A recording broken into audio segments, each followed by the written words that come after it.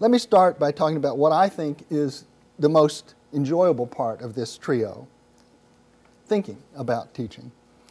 On the one hand, I expect that it's something, that's to say, thinking about teaching, that the actual doing of teaching, preparing courses, being a faculty member, gives you a little time for.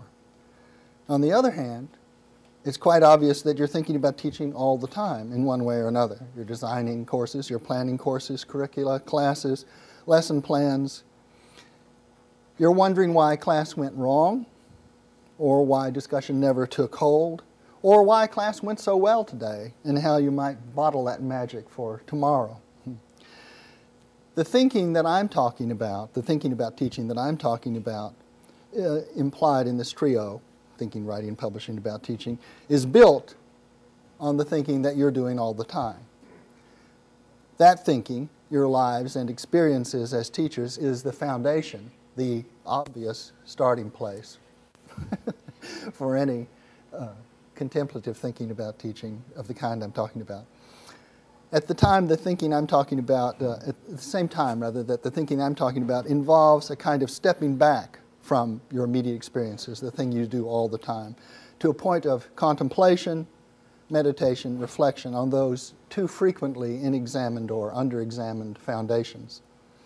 It's, again, going back to the notion of the obvious is the last thing noticed and often the most important.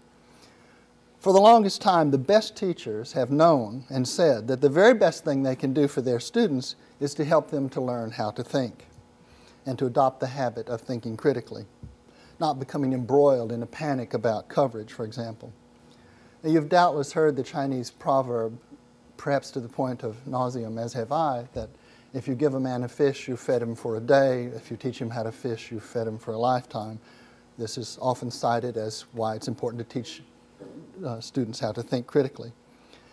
But the same situation with teaching, and despite my beginning with a mild contrarian complaint, this is a good core in the pressure to think about thinking, writing, publishing about teaching.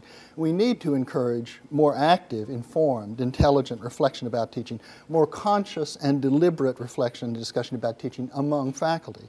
We need to give them, you, permission, encouragement to lift your noses from the grindstone of teaching in order to collect, distill, distribute the wisdom and insights that can only derive from your experience.